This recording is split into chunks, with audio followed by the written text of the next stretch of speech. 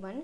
Point of sale disable close session button apps helps you to give an access rights for the enabling and disable the close session button in the point of sale. Let's get into the settings for giving an access to the user for that specific button.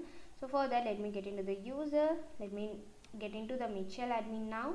And now I am in the Mitchell admin login, and also from here you can see and hide point of sale close session button. So if we enable this one, it will hide the close session button in the point of sale screen. So let me check this one. Let me log in. Let me get into the point of sale. So now I'm opening a new session.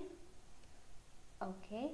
So now when I try to close this one, you can see the close session button will be hide in this particular page. They can only use a backend, and also they can only discard that particular option. So let me give the backend now, and let's change the user access from here.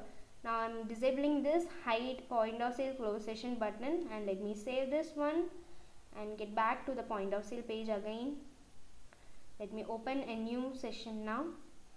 Now when I try to close, you can see the close session button will be visible if I give the access to view this particular button.